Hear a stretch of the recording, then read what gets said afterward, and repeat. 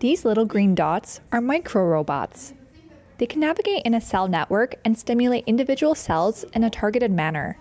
Researchers at the Technical University of Munich, or TUM, say the microbot is the first of its kind and has the potential to offer new treatment methods for patients battling cancer or other diseases.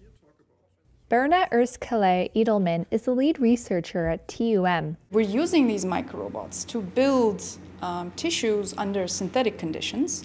And the whole point of this is to, in the future, then repair damaged tissue or organs at a really patient basis. So if I can sort of like, manufacturing cars in a robotic factory. The tiny robots are made from seaweed, and the team has found a way to produce millions of them in just minutes. They are about half the width of a human hair, or about the same size as human cells. They are soft like human cells too, and can be controlled wirelessly. Philip Harder is a PhD student working on the project.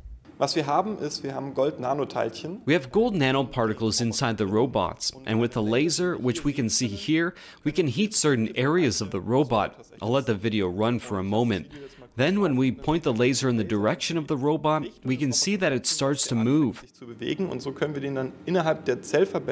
And so we can then move it within the cell clusters and move it to other locations and then look at several cells in different ways.